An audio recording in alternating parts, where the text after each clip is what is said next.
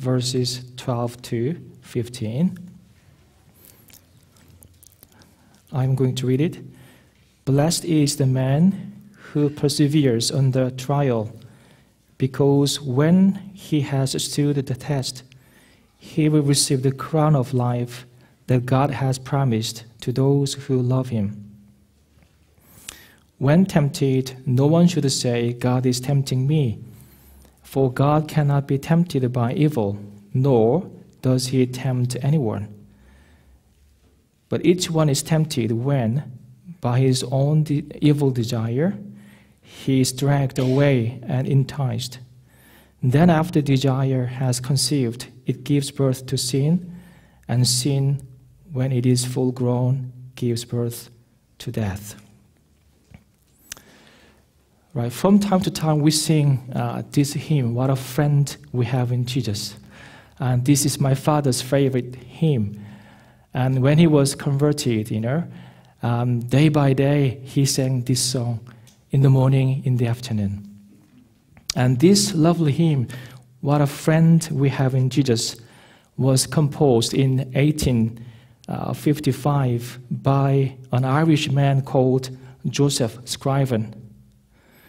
He was born in 1819 in County Down, Ireland, and he was brought up in a prosperous family. His father and mother were rich people. But when he was 24 years old, he had a tragedy in his life. His fiancée accidentally drowned in 1843, the night before they were to be married. So one day before their marriage, his fiancée accidentally drowned. So he went to Canada and settling in Ontario. And in 1855, he received news from Ireland of his mother being terribly ill. So he wrote a poem to comfort his mother dying. That poem is called Pray Without Ceasing. And this poem became the hymn, What a Friend We Have in Jesus. He met another lady and he was due to be married again, but in August 1860, his fiancée suddenly fell ill of pneumonia and died within several days. Then he devoted the rest of his life to tutoring and preaching and helping others. The second verse starts like this: heavy trials and temptations. I think he knew the meanings of trials and temptations in human life. And do you know that trial and temptation in the book of James come from the same word? It is the same word. The Greek word perasmos can be used for both trial and temptation. Interesting, because there is a similarity between trials and temptations. The similarity is that in both cases, our faith is tested. And God wants us to overcome both temptations and trials. However, there are distinctive differences between the two. First of all, their origins are different. Temptations come from internal desires. On the other hand, trials usually come from external matters. So we are tempted by our own desires. If you look at verse 13 in the text, it says, each one is tempted by his own evil desire. So the origins are different. Second one, the purpose of test is different. Trial tests our strength. Trial produces joy, as you know, as James says, trials can produce joy. And because of that joy, we can persevere and endure when we are in trials. And eventually, when we stand firm and endure and persevere in our trials, that James says in verse 12, the crown of life will be given to us. So trials bring maturity and joy, and eventually the crown of life in our lives.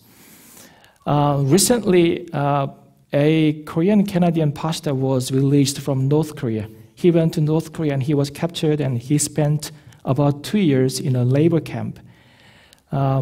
He spent a lot of hard time in North Korea. For example, the authority of North Korea asked him to dig 1 meter deep pit every day in wintertime with one shovel, is it right? Can you imagine, the hotness of his labor in wintertime? Everything is frozen, minus 10, 20 degrees in North Korea in wintertime. So he suffered a lot, and he was released because of the diplomatic relationship between Canada and North Korea.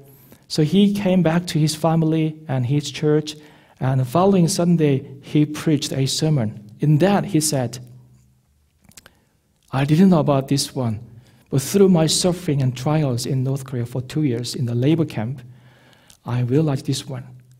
Trials in Christian life is the third sacrament after baptism and the Holy Communion. That was what he said in his sermon. Trials in Christian life is the third sacrament. St. Augustine, he defined a sacrament in this way. A sacrament is a visible sign of an invisible grace of God. John Wesley, he said, a sacrament is a means of grace of God. So from that understanding, think about what the pastor Im says in his sermon. Suffering, trial is a sacrament. It's a kind of visible sign of an invisible grace in our lives, suffering. It can bring maturity, it can bring joy. And when we persevere in our sufferings, God is going to give us the crown of life. But temptation usually attacks a weak and vulnerable spot in our lives. Temptation calls us to sin, which may lead us to spiritual death when sin is full grown in our lives. So temptations may bring death, spiritual death. And we do not spiritually die immediately after we sin. No. But when we do not deal with sin in repentance, it grows fully and we become spiritually dead. If you read the Old Testament, you find this. The northern Israel and southern Judah, they were destroyed and they were punished by God and they were exiled. And what was the reason? Superficially, we can say that it is because of their sin, it is because of their disobedience, they were destroyed and they were exiled. That's right. But fundamentally, it is because that they did not repent their sins. They did not return to God. They neglected their sins to grow fully. And then God intervened into the situation and God punished. Sin itself does not bring spiritual death. It is our negligence. It is our attitude of negligence. Just we leave it there and we do not deal with it. So the sin grows fully and then we are dead spiritually. Temptation destroys our spiritual life and our relationship with God when we fail to overcome it. Therefore, Christians, we have to deal with our temptations effectively if we have true faith that James speaks in his book. If we have a true faith, then we have to handle temptations in our lives. And how can we handle temptations properly, effectively, and biblically? One day, Cain was very much angry because his sacrifice was not accepted. So he was angry and he thought, I'm going to kill my brother. He thought about it. And at that moment, God came to him and said, Cain, sin is crouching at your door, and it desires to have you, but you must master it. Sin that is mentioned in the verse is not the sin that he has committed. He hasn't committed yet, so it's a kind of potential sin that he hasn't committed. There is a possibility that he may commit. So it's a temptation. So Cain, think, temptation that you want to kill your brother is crouching at your door, and it has got desire to swallow you, but you have to master it now. You have to master. And how can we master temptations in our lives? And we have to understand that there are two different levels of temptations from my Christian understanding. One is that some temptations are noticeable and tangible, because when they come to us, we immediately know that we are tempted. Because when we are tempted, our inner desires are stimulated, whatever it is.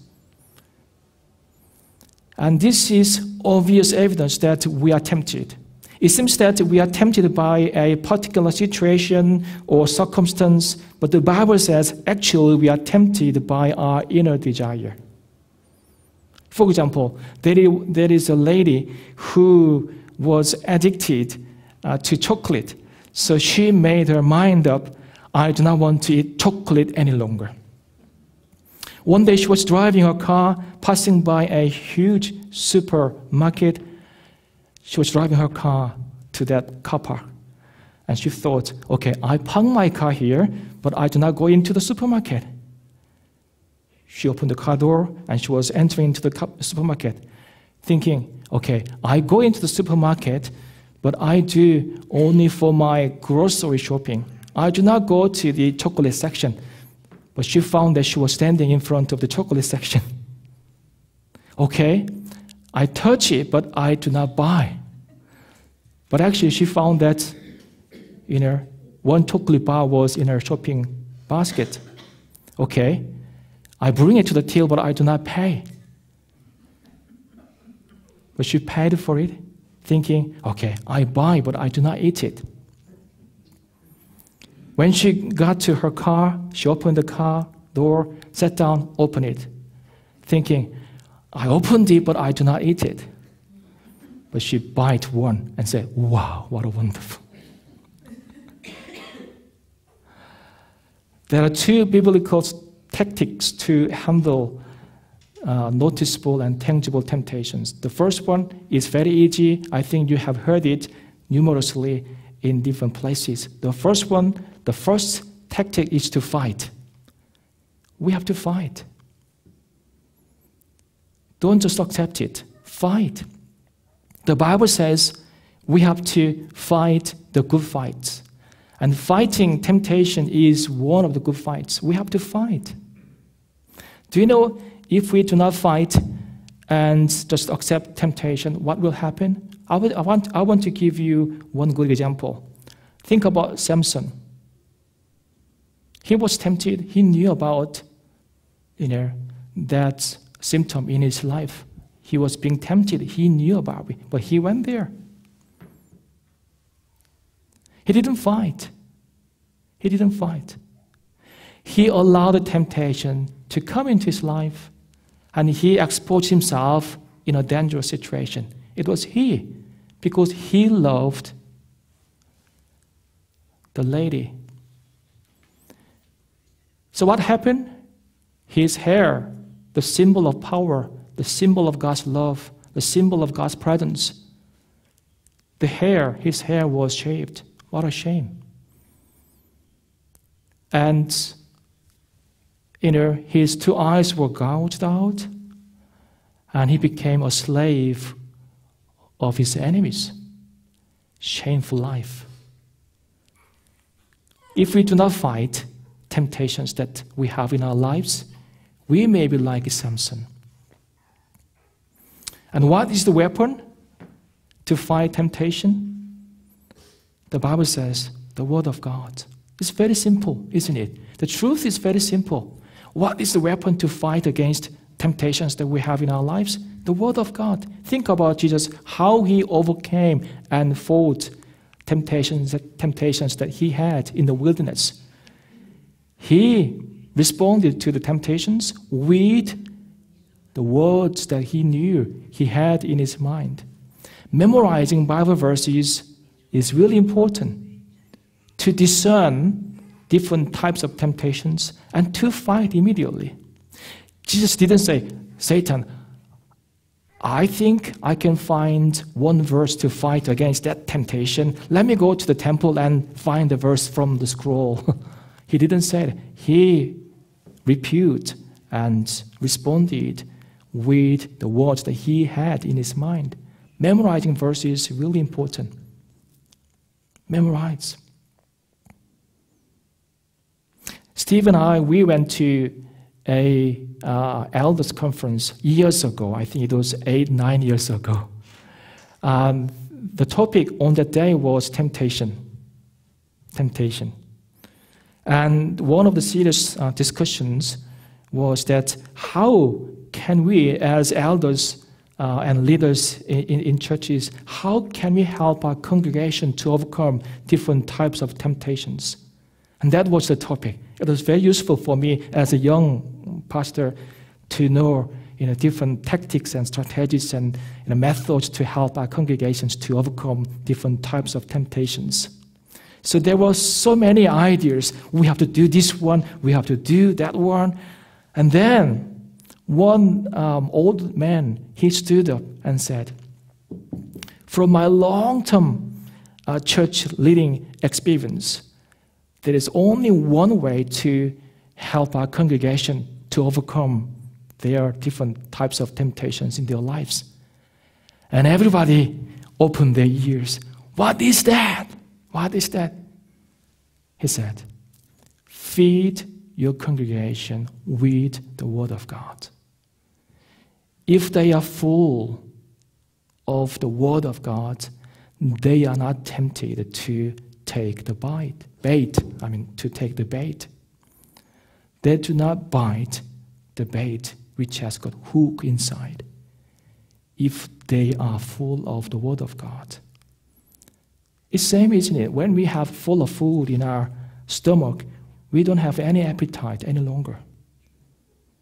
So, the Word of God, reading, studying, memorizing the Word of God is the most important weapon with which we can fight temptations in our lives. First one, fight. Fight. Whatever it is, fight. Don't just accept it. Second one, flight. Flight. 1 Corinthians chapter 10, verse 13 says, temptations in your life are no different from what others experience. And God is faithful. He will not allow the temptation to be more than you can stand. When you are tempted, He will show you a way out. So the Bible says that when we are tempted, there is a way out all the time. Flee from what you are being tempted, whatever it is. Internet or whatever it is, just flee from what you are being tempted. And run away from a situation or circumstance that you are tempted in. Think about Joseph. What is the difference between Joseph and David when they were tempted by one particular woman? Joseph, when he was tempted by Potiphar's wife, he didn't have long Bible study. Potiphar, come here. This is the Word of God. And God is looking at us now. It's not right. He didn't spend time. Immediately, he said, it's not right. And then he left. He ran away from the sight. I think that was really wise. He flew from the sight, from the situation, from the circumstance. But David, with his power as a king, he was drawn into the situation continually. Who is that lady? Who is a husband? And bring her here. And eventually he committed adultery. Run away. from the situation that you are tempted. And second level temptation is that some temptations are subtle. I cannot find any better words because of my limitation of English. Subtle. Some temptations are subtle, and this is my main focus that I want to bring actually this morning. Jean-Paul Sartre, the philosopher from France, he said, life is C between B and D. Have you heard about it? Life is C between B and D. It means life is choice between birth and death. Interesting statement. We make a lot of choices while we are living on earth. And when we make choices, we have a tendency as a human being not to go against common sense. This is good. It is needed, actually. In other words, we want to make rational decisions all the time. It's not bad, it is good, we have to do.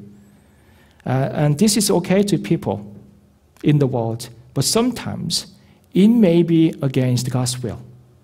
And this is the point that I want to bring today. Think about it. Decisions that we make according to common sense and rationality that we have in our community, in our culture, maybe against God's will and God's plan. What is common sense? What is rationality? It is good sense and sound judgment in practical matters. And Cambridge Dictionary defined common sense in this way. Common sense is the basic level of practical knowledge and judgment that we all needed to help us to live in a reasonable and safe way. So common sense is practical knowledge accumulated in our society, in our culture, that governs our thought and behavior. From this understanding, I want to say this one. There is a dangerous trap in common sense that Christians may be caught in. It's a temptation. It's a temptation. Christians, we are tempted to make our decisions all the time according to common sense, rationality. The tragedy is that people depend on the results of surveys, scientific experiment, and theses, and opinions of professional people more than the Word of God nowadays. It's a tragedy. And there is a dangerous trap in common sense, as I said. Example, political correctness is part of common sense nowadays. But we already know that political correctness in our days is against God's word. It is against God's word. We know that killing somebody is wrong according to the Bible and also according to common sense that we have in our society. But sometimes God says kill. God says kill. Where it is? Think about the war that Joshua and his people had when they conquered Canaan. Do not leave anything which has got life in the land. Just destroy them. This was what God said. If Joshua was full of common sense, Lord, that's not right. They are precious people. They were created by you. Give them a chance to repent. This is what common sense does nowadays. Dangerous. Isaiah, he criticized the politicians and kings of Judah. Why? Because the kings and politicians in Judah, they tried to build their diplomatic relationship with the countries around Israel in order to keep peace in the country. When Egypt was stronger than Assyria, Judah, they paid tribute to Egypt to have relationship. In that way, they could have peace in the country. When Assyria was stronger than Egypt, they went to Assyria paying tribute to the country. In that way, they tried to manage peace in the country. And God says, that's not right. That's not right. Maybe you think that that kind of diplomatic relationship is wise thing and absolutely good thing in your common sense to bring peace, to keep peace in your country. But from my viewpoint, that's not right. I'm the king over your country. I'm the king in your country. Think, if we read the Old Testament, they have never been strong enough to fight against their enemies. It was God. It was God who protected the country from their enemies all the time. It was God who brought peace to the country. But now, with common sense or in terms of making wise decisions, they try to build their diplomatic relationship. They depend on countries, stronger countries than God. The Bible is full of examples that God commanded his people to go against common sense. Think about Noah. Noah, go to the mountainside and build an ark, which is similar size to a football stadium nowadays. Is it right according to common sense that people had at that time? No. No at all.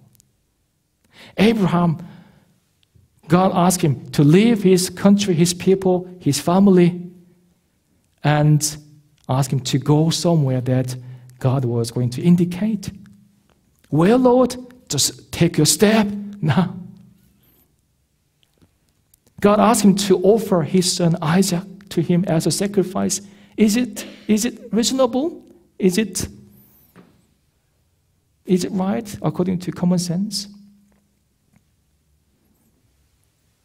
Joshua, God asked him, Joshua, stand firm and listen to what I'm saying to you.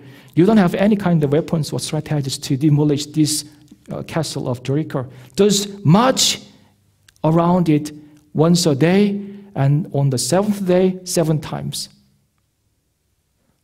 Lord, this city is well fortified. They are far taller than myself. They have got better weapons.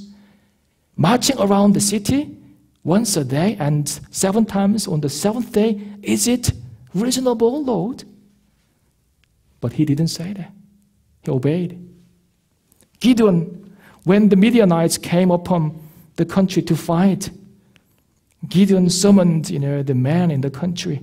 So as you know, 33,000 men came along and they were ready to fight. But God said, most of you should go back home. Only 300 people were left. Do you know how many were the Midianites' army? How many? 135,000 soldiers. How many times? 450 times more than the Israelites, 300 people. Is it reasonable to fight against an army which has got 450 times more soldiers than this small group of people? Is it reasonable? It's not. It's not. All these are nonsense, but they were not tempted by common sense, whispering to their eyes, it's not going to work. Abraham, Noah, Joshua, Gideon, listen, it's not going to work. That is a whispering of common sense. And I hear that every day. Alex, it's not going to work. It's not going to work. It's nonsense. And it's a big temptation in my life. I'm not tempted by any kind of things. Maybe I'm not. I shouldn't be boastful. I'm tempted, but the most serious and powerful temptation is this kind of whispering in my ears. Is it going to work? No.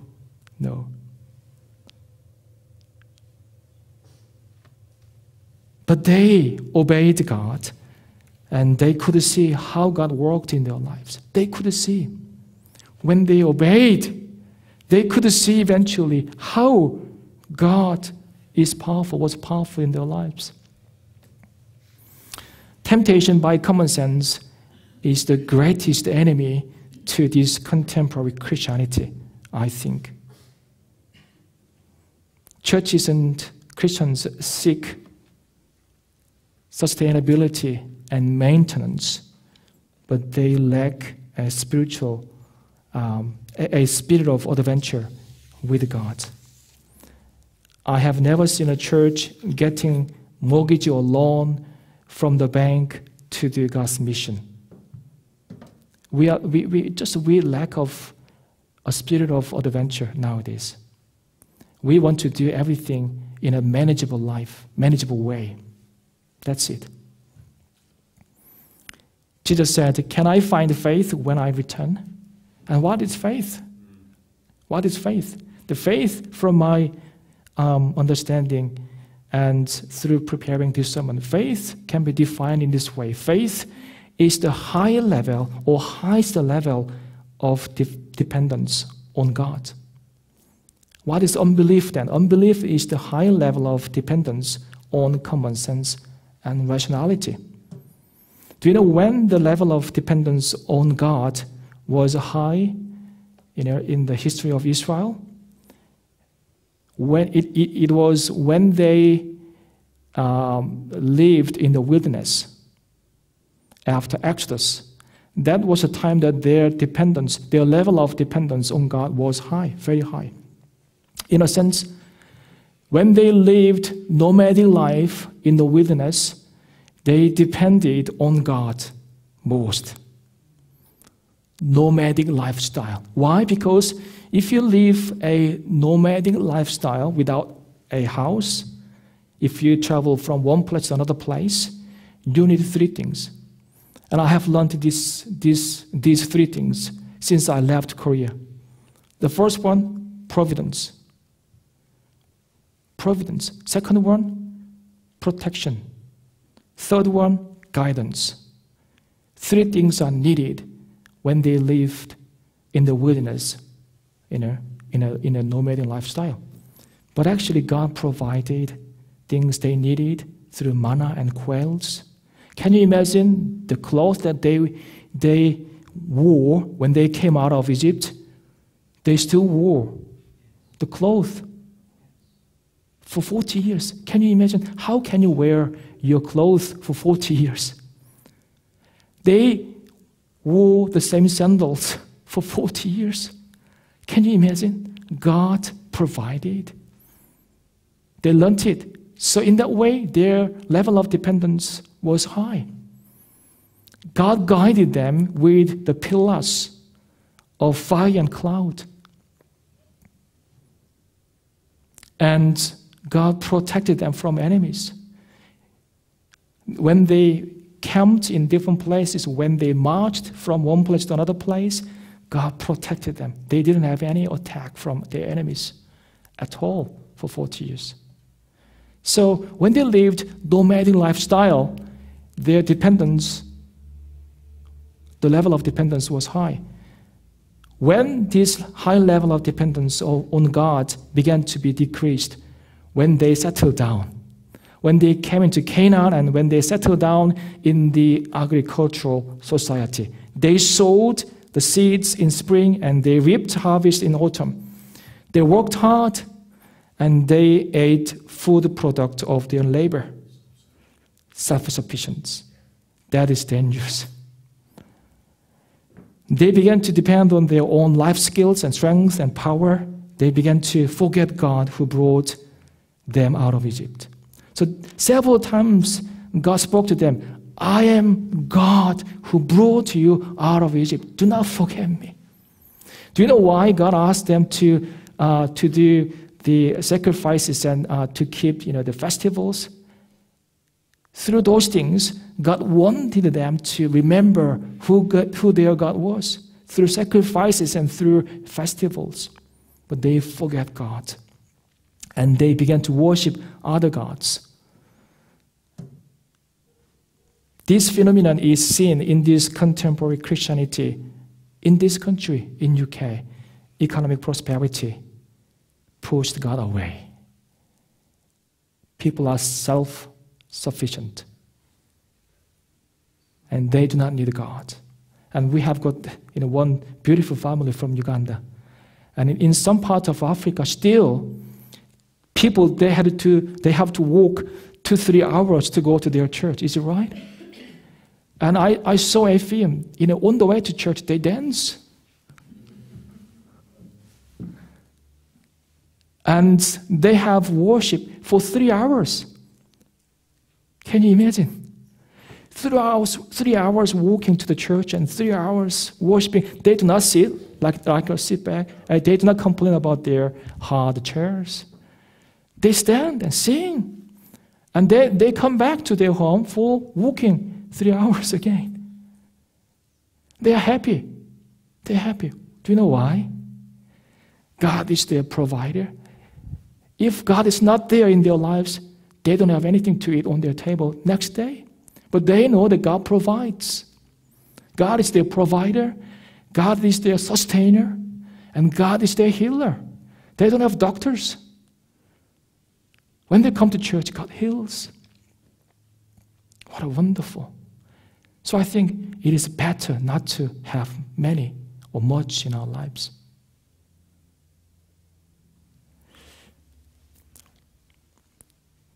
This subtle temptation tries to remove God in our society, even in the church. Even in the church. What can we do? I will finish this soon. What can we do? King Darius issued a decree that anyone who prayed for a month to any god would be thrown into the lion's den. That was the decree. And Daniel heard it. And he had a subtle temptation not to pray for 30 days. But you know what he had done. He came back home and he prayed, opened the windows toward heaven, towards Jerusalem, and he sat down and knelt down before the Lord, and he prayed 3 times a day with thanksgiving. What does common sense say in this kind of situation? Daniel, be reasonable. It's just a month that you do not pray. Just a month. Just keep your mouth. Be reasonable. You are an important person, not only for this kingdom, but also for the kingdom of God. You have to survive in this trial. It's not temptation, it's trial. To survive. Don't pray for a month. Daniel, think about it. You have been praying for your entire life, even 3 times a day. Just you can take 1 month as your sabbatical period. Be reasonable. Be reasonable. That is what common sense says to us, whispers to us. It's okay, Daniel, in the end. God can understand it. But Daniel overcame this subtle temptation. As I said, he went back home, opened the window towards Jerusalem, knelt down, prayed 3 times a day with thanksgiving.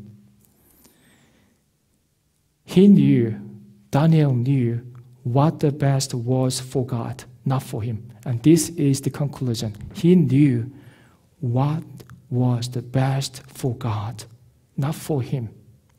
So subtle temptations say that, think about what is best for your life, Alex. What is the best for you, for your family, for your situation? That is a temptation whispering to us. But true faith that James speaks now tells us, Alex, refuse it. Think about what is the best for God. What is the best for God? Churches, we have to make decisions in this way. What is the best for our church? No. What is the best for God? Not for me, for the church, for the community, but for God. This is the only way that we can overcome these subtle temptations that we are facing in this contemporary era. What was the best for Daniel? Keeping his life through not praying for a month. But what was the best for God in that situation? He thought, God must be glorified, whether he is alive or he's dead. thinking what is the best for God is the best way to overcome subtle temptations. While I was preparing this sermon, I thought about Jesus Christ. He was on the cross, and some people shouted, "If you are the Son of God, come down. Prove yourself that you are the Son of God. Show us your power." And that is a kind of subtle temptation that he was facing. But he endured. He endured. Why? He knew, Jesus knew what was the best for the Father. So he endured on the cross. All the faithful people in the Bible, they thought only one thing: what is the best for God? Forgetting anything in his life, in their lives. Let's think, what is the best for God, who called us, who saved us, who is with us, and who will give us the eternal life. Let's pray.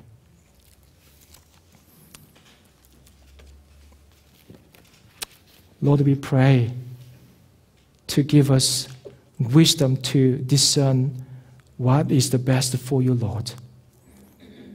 Lord, forgive us, Lord, because we have been chasing the things that seem to be best in our lives. But Lord, from now on, we want to pursue the thing that is best for you, Lord. That is the attitude that we have to show and have as your servants. Lord, lead us and guide us to fulfill your plan, your will in this place. We want to glorify your name, only your name, Lord. We pray in Jesus' name. Amen. Amen.